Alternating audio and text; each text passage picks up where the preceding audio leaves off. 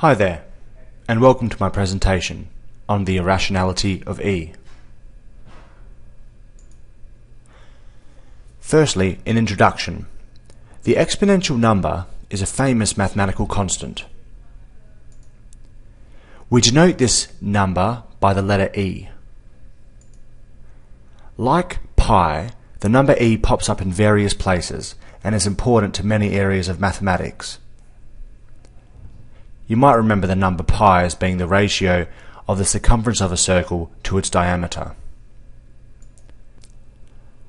Let's look at one of the many ways that we can define the exponential number E. E is equal to the summation from n equals 0 up to infinity of 1 over n factorial. That means E is equal to 1 over 0 factorial plus 1 over 1 factorial plus 1 over 2 factorial plus and so on forever. Of course, remembering what the factorial notation means, we can write this as follows.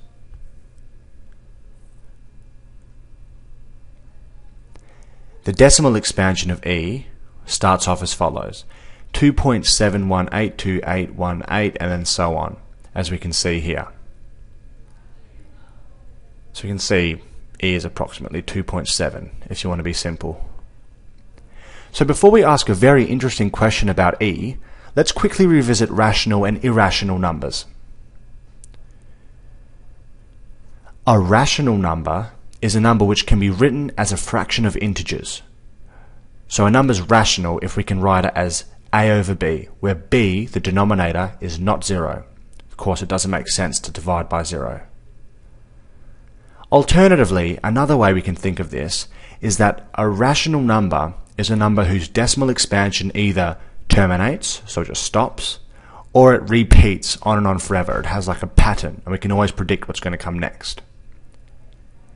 Here are some examples of rational numbers. Firstly, 3 over 7 is rational because it's just a fraction of integers. Similarly, 9 over 15,234,523 is also rational. 0.4327 terminates, and so is rational. And then the final one, 6.241324132413, and the dots indicate that that continues forever, is also rational because it has that repeating pattern. Conversely, an irrational number is a number which is not rational. So we can't write an irrational number as a fraction of integers. Also, an irrational number won't have a terminating or repeating decimal expansion. Here are some examples of irrational numbers. The square root of 2 is an irrational number. There's no way to write the square root of 2 as a fraction, and if you look at its decimal expansion, you're not going to be able to find a pattern in it ever. Pi, of course, is a very famous number, and that's also irrational. Log base 2 of 3 is irrational, and also is phi, otherwise known as the golden ratio, which is also equal to 1 plus square root of 5 over 2. There's a very interesting theorem about irrational and rational numbers, and that's simply this: there are more irrationals than rationals. It seems very counterintuitive at first, but I mean, you'll see a proof of this in the second year of your maths degree, should you be so bold as to do one. So an interesting question we can ask, and we often ask this when we define a number, is the exponential number E rational or irrational? Well, of course, the title of this presentation probably gave it away, but the number E is irrational. What we're going to do now is prove this statement. The proof's not too difficult to follow, but you might want to follow along with a piece of paper and a pen and just sort of make notes, and you might have to go back and refer to things earlier. Okay, so we're going to proceed in the same way that we do for most proofs of irrationality.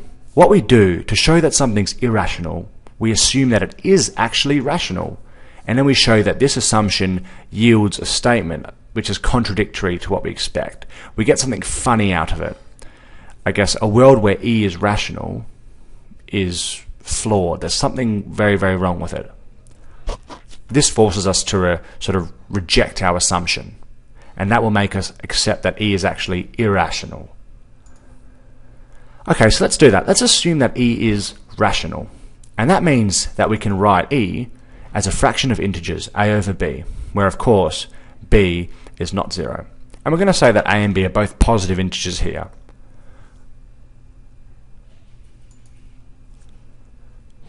Okay, what we're going to do is use this assumption about e being rational, and also we're going to use the definition of e where we had with the 1 over n factorial summation, and what we're going to do is we're going to show that we can use this to come up with an integer which is between 0 and 1.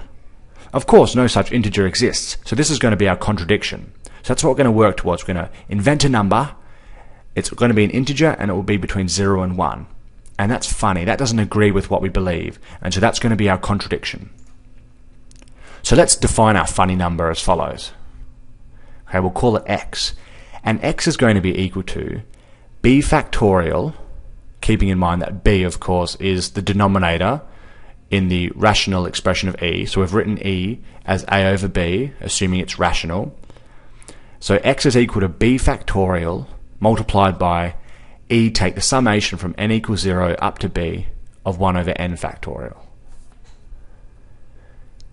Now of course, let's firstly see that x is an integer. This funny number we've defined, it looks a bit blah, is an integer. So first, let's substitute in e equals ab. That's what we've assumed e can be written as, where a and b are integers. If we do that, we'll simply putting a over b where e is simple enough, and then multiplying the b factorial to each of the terms inside the bracket gives us that x is equal to a times b take 1 factorial. Of course, when b factorial multiplies a over b, the b in the b factorial cancels with the b in the denominator, and that just leaves b take 1 factorial on top. And of course, if we multiply b factorial by the summation, then we're just simply multiplying each of the summons by b factorial. We can see here, it's important to notice that, well, a times b take 1 factorial is an integer, because they're both just integers. And also, think about the summation, b factorial over n factorial, and remember that we're summing from n equals 0 up to b. So each of those n's in a summation are between 0 and b.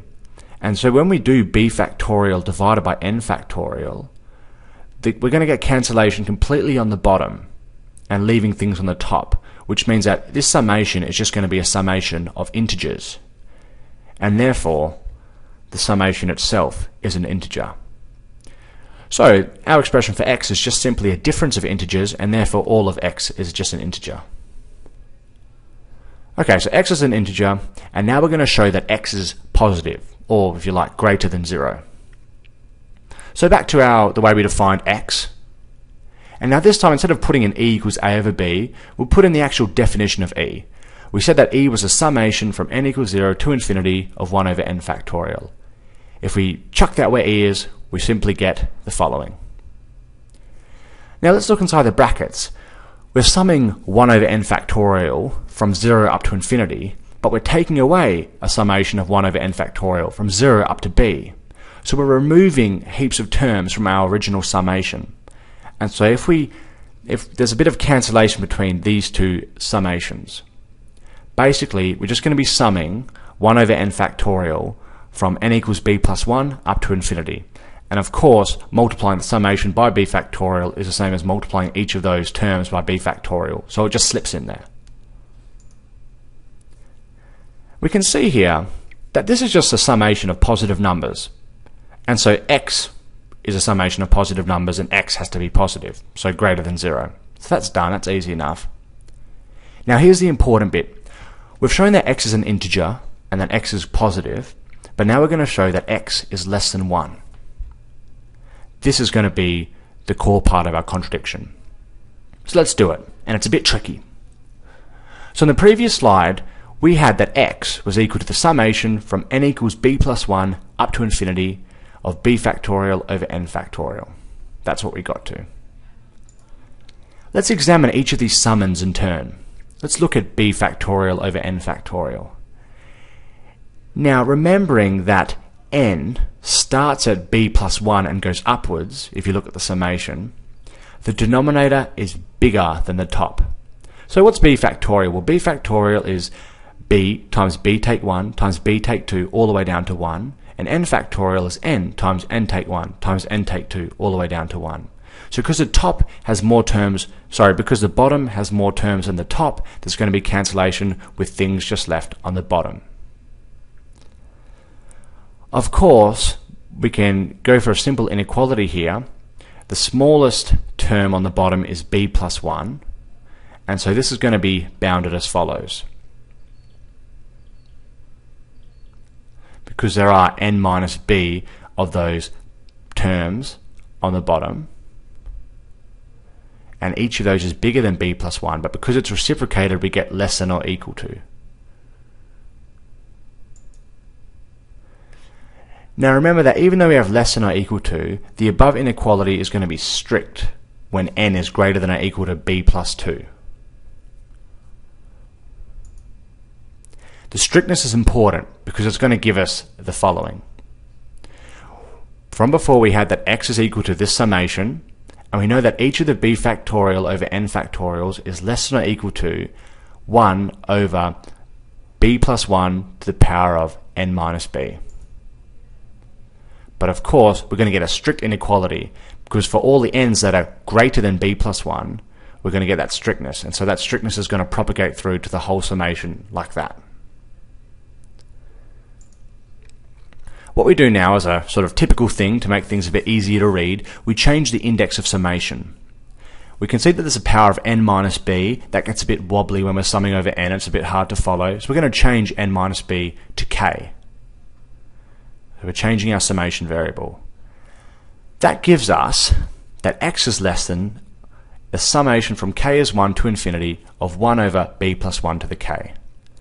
But of course, this is just a geometric series. It's 1 over b plus 1. 1 over b plus 1 plus 1 over b plus 1 squared plus 1 over b plus 1 cubed, and so on. Now recall that a convergent geometric series with a first term of a and a common ratio of r sums to a over 1 minus r. Our geometric series has its first term and common ratio both as 1 over b plus 1. So we're going to so a is 1 over b plus 1 and r is 1 over b plus 1, and we're going to sub these into this formula for the sum of the geometric series. So this will give us, of course we already had this, x is less than that sum, but that sum is equal to a, 1 over b plus 1, and then we have next to it 1 over 1 take r, r also being 1 over b plus 1. Now what we want to do is sort of fiddle with the expression on the right. Okay, so we work with the expression on the right by multiplying. It's just a fraction times a fraction. So let's multiply the two fractions. We multiply the numerators. 1 times 1 gives us 1. And we'll multiply the denominators. b plus 1 times 1 take 1 over b plus 1. Now multiplying the denominators together, it turns out that we simply get b. So we just have that x is less than 1 over b. But b is an integer, a positive integer in fact. So 1 over b is always going to be less than or equal to 1. So x is less than 1 over b. 1 over b can at most be 1, so x is less than 1.